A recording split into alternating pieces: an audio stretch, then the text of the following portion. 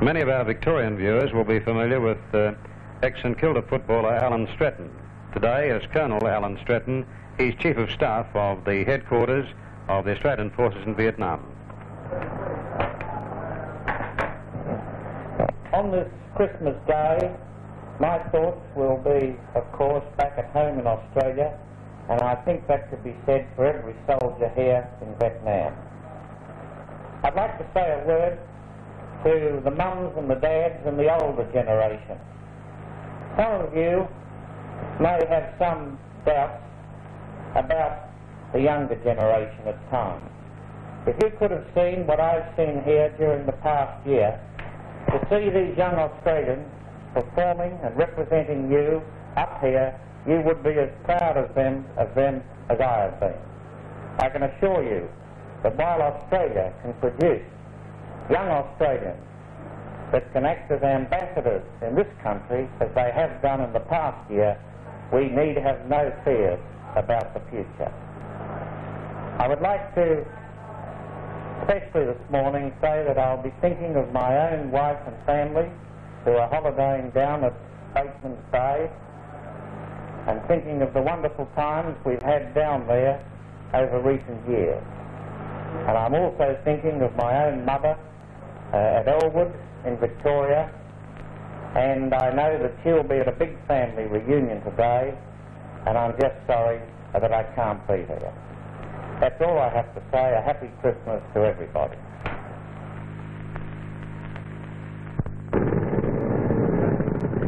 One of the more notable landmarks around Saigon is the Catholic Cathedral located in Kennedy Square. It has become familiar to many Australians. Since they were first committed to service here in Vietnam in 1962, the Australian Army's training team have done a great deal to enhance the image of the Australian fighting man. They're a group of dedicated, highly skilled professional soldiers who work alongside, advise, and fight alongside local troops. Here at Pleiku, this group is a member or are members of Mike Force. But here today in the village of Pleiket, there's a lighter side of the war. Warrant Officer Class 2 Marty McLaughlin is a company commander and training advisor to 2 mobile strike force. He comes from Ingleburn. Hello, Dal. Sorry I can't be home with you for Christmas, but I hope you're having a very, very nice day. Hello, Steve. How are you, mate? Young Michael, get all your Christmas presents okay, fellas? This is little Mike Force that I've been telling you all about. He's been little mate up here. Anyway, Dad'll be home in 90 days. Have a very, very nice Happy New Year too, love. Captain David Paul is the company commander of 223 Company Mobile Strike Force here at Pleiku. He comes from Lindfield. Hi, Mum. Hi, Dad. I guess by now my Christmas surprise of walking in the door a few hours ago, an hour, is a bit old news. But I'm grateful to be able to talk to you on the television today to let you know why I came, in case I don't get round to saying it when I get there. It's not because Sydney's the best place in the world or it's got the best girls in the world. That's just secondary consideration. But really it's because I've got the best parents in the world, and I couldn't imagine 2 better people to spend today with. And we've had so few in the past that I'm very grateful to have today and the next couple of days with you. Warrant Officer Aleck McCloskey commands a platoon of modern yard troops based here at Pleiku. His wife Pam and his 4 children are living in Holdsworthy. Hi, Pam. How you going, Dale?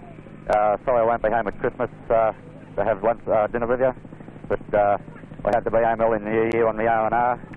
I'll see you then, and I'd like to say, hey, Aleck, Michael, Julie, Philip, I'll see you early in January, and when I come back again I won't have so long to go before I'm home with you for good.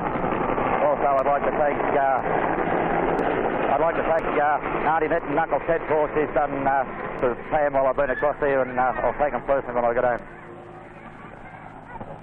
Warrant Officer Lachlan Scowcroft acts as an advisor to a Montagnard platoon commander in the 2nd Battalion Mobile Strike Force. His family are living in Liverpool. Hello, darling. Merry Christmas to you. Happy New Year. Brian, Douglas, Merry Christmas to you. Lee, Kerry Ann, Frank, Scott, I hope you've been good for Mummy. Merry Christmas to you, Mum and Dad. And then, all the best for the new year. Hope to see you soon.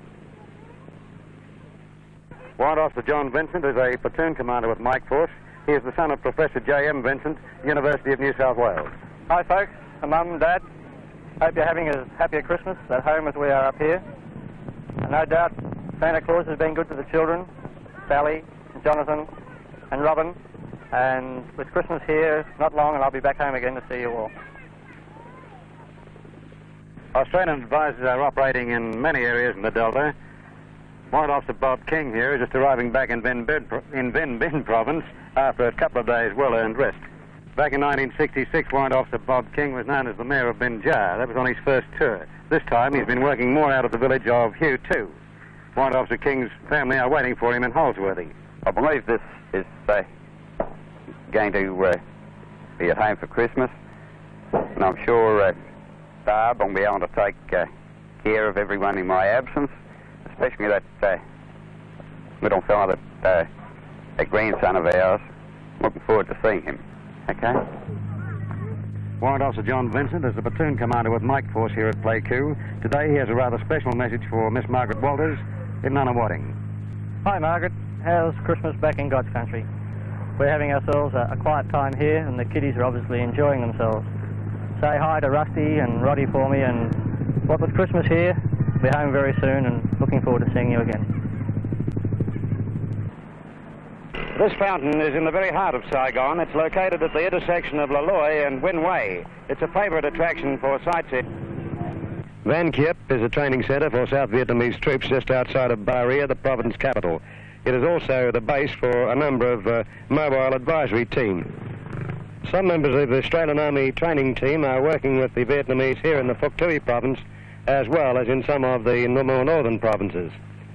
Warrant Officer Class 2 John McCartney is an advisor to the regional forces here in the Phuoc Tuy province. He comes from Campbelltown. Hello, darling, and also Michelle. I wish to send you Christmas greetings for the Christmas and the New Year, also to my many friends at home. This is the Harold Holt Memorial Pool. It is located alongside the Peter Badco Club here at Vung Tau. Every couple of months, troops from the task force get the opportunity to come down here and spend a couple of days relaxing. In addition to the 5 days R&R leave out of country, soldiers serving here in Vietnam are entitled to 5 days rest and convalescent leave here at the R&C Centre in Vung Tau. Here the atmosphere is completely informal. Soldiers come here to relax and to forget the rigours of operation. Members of the Australian Army's training team are serving in many areas of Vietnam. We came across Warrant Officer John Hartman in the province of Vinh Bin in the Mekong Delta. Sergeant Major Hartman's family are living in Salisbury, Queensland. Well, first of all, I'd like to say Merry Christmas, Mum and Dad. I sure would like to be with you both, and I'm sure you'd like to be with me also, Harpo, and having a few beers. I'd like to also pass on the best for Christmas to Lorraine and family, and any other of our good friends there in Brisbane. I hope to see you in the near future, so have a good time for Christmas and New Year, Mum and Dad. Goodbye. This little oasis is in the plaza of the community centre here at Nui Dat. The community centre contains a snack bar, a projection room, a billiard room, a hobby centre and various other amenities. It's a favourite place for soldiers to relax in their off-duty. The commander of the Australian forces in Vietnam is Major General R.A. Hay. His family reside in the Canberra suburb of Red Hill. Today is Christmas Day. It's a day when the thoughts of all sailors, soldiers and airmen under my command here in Vietnam turn naturally towards home and their loved ones.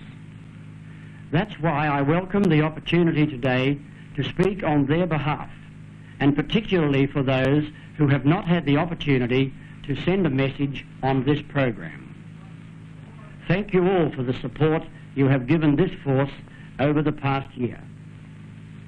The number of gifts and Christmas cakes sent to servicemen other than by their families illustrates this in a most tangible manner.